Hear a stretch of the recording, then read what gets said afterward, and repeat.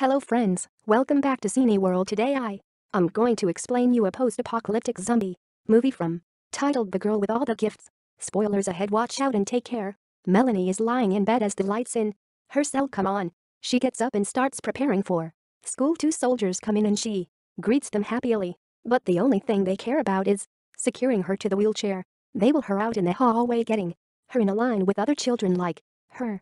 Melanie and the others are placed in a classroom position by numbers. Melanie asks the teacher, Miss Justino, to tell them a story and proposes she reads them a myth so that it could count as history. The teacher complies reluctantly and reads them the myth of Pandora's box. After class, Melanie is taken back to her cell where the two edgy soldiers refuse to greet her goodnight. Later she's given dinner. The serving is a plate full of worms. She falls asleep as she eats. The next day, Melanie gets a visit from Dr. Caldwell. The girl has solved a riddle the doctor had given her, so she gives her a new one.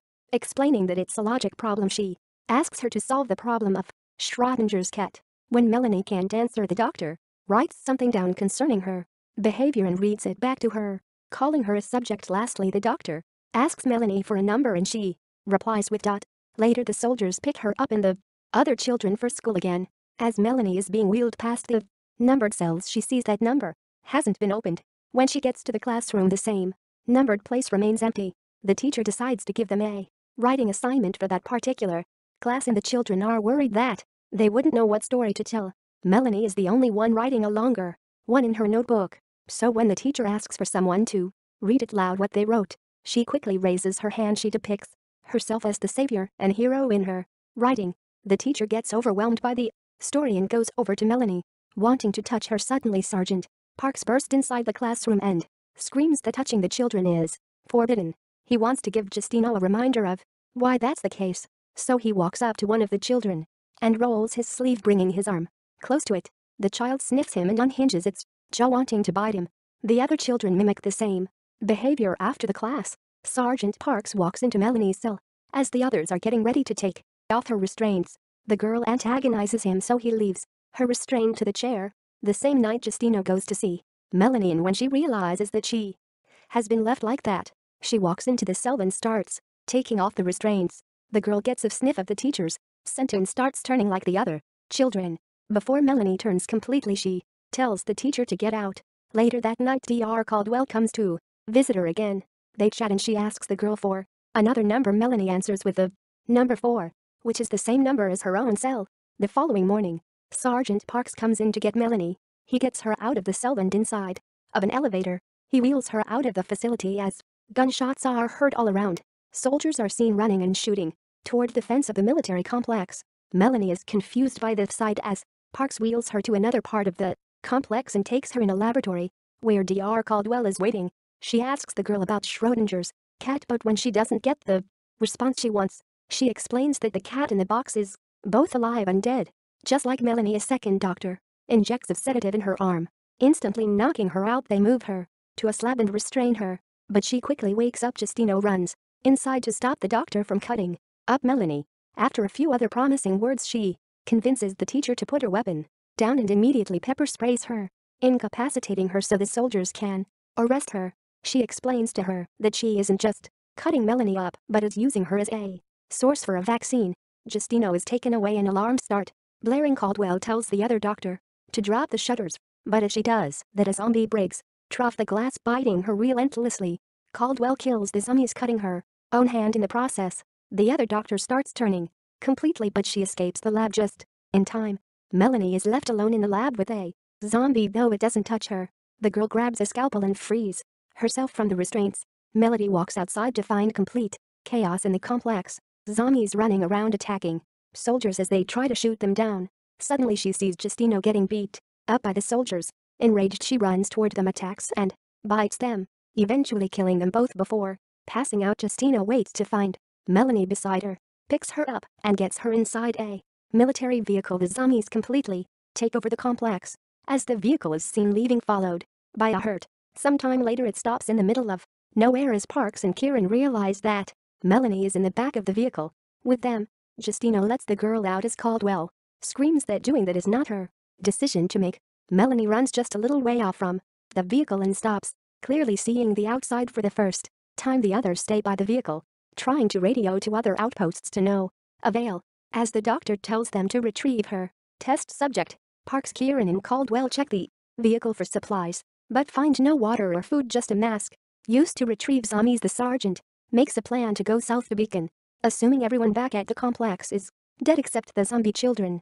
They put Melanie on the gunner's seat of the vehicle, strapped in and masked, and make their way to a river to get water. When they arrived there, a few zombies find them, prompting a shootout with the soldiers. One of the soldiers gets bitten in the fight, so Parks waits a moment to see if he'll turn, and when the process starts, he shoots him, closing the doors of the vehicle. He realizes that Justino has brought Melanie in with them, which makes him terribly nervous. The girl asked about the zombies, and Caldwell explains that they were people infected with a fungus transmitted through biting. When Parks goes to start the vehicle, he realizes that it's busted and that they would have to go on foot through London, a quicker but more dangerous route. Parks and Kieran survey the perimeter which they would have to cross. It's filled with zombies. They inform the others that there is no alternative but to pass through the zombies and find shelter and supplies. Once they're inside the city, the group walks between a mass of sleeping zombies, careful not to wake them. Suddenly Parks stops when they reach a dead end. A zombie mother pushes a baby car toward them, and Caldwell goes up to her, making her stop. She sees the baby move in the cart and checks it, only to find a rat inside. She yelps, waking the zombie mother first and then the others. The group manages to escape and moves through the zombie-filled streets of the city, eventually finding an abandoned hospital and going inside. Parks finds an opening to another floor, and they all climb up, where they will be much safer. Parks, Justino and Kieran immediately go on patrol while Caldwell and Melanie stay back. As they're left alone, the girl asks where she came from. The doctor explains that her and others like her were found on a maternity ward in a hospital. They were the children of mothers who got infected with the fungus while they were still pregnant, so the infection got in their system through the placenta. Caldwell tells her that they were different than the other zombies, able to think and react almost like real people. Later, Justino returns, giving Melanie new clothes she found for her and apologizing that she didn't find any food. That night, Park and Justino talk about Melanie, and he tells her that the girl loves her. Meanwhile, Kieran is guarding the girl, and she bonds with him as well. The next morning, they notice that more zombies have gathered in front of the hospital. They have no way out, but Melanie comes up with an idea.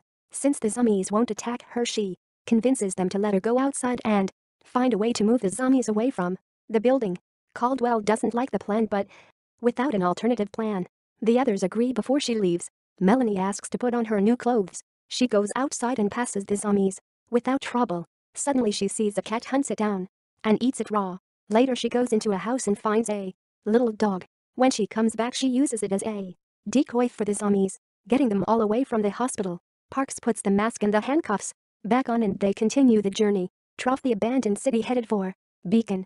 On their way, they see something strange: the fungus growing out of the bodies of the zombies, something the doctor thinks is the next stage in the life cycle of the fungus. She then tells Melanie that in her case, the fungus works more as a symbiote than a parasite like in the others.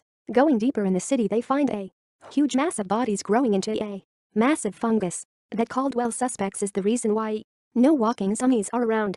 When enough of them come together, they transform into the mature stage of the fungus that can pollinate larger areas, if not the entire world. On their way, they suddenly find a mobile laboratory. They get inside the vehicle and start looking. Traffic. Park tries the engine first and then the radio.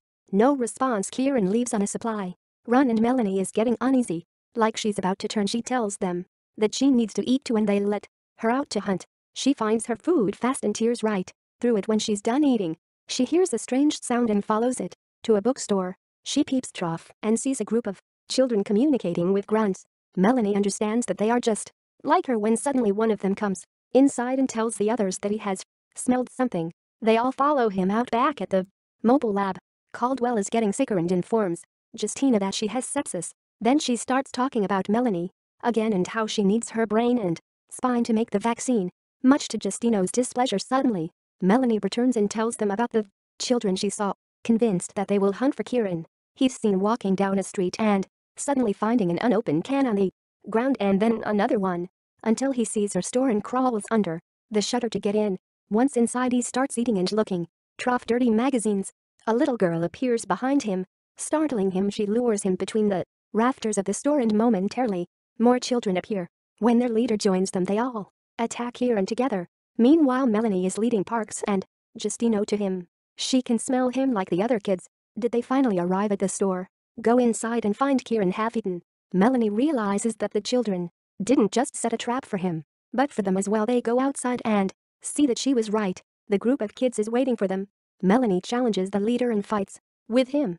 When she kills him to prove to the others that she is the strongest, she's able to protect Parks and Justino and lead them back to safety. They arrive at the lab to see that the door is open. When they walk inside, Caldwell sedates them with some kind of gas. She pulls Melanie toward the slab to perform her procedure, but stops because she's in terrible pain from her hand. She turns around for a moment to fix it, but when she turns back around, Melanie is already conscious and alert.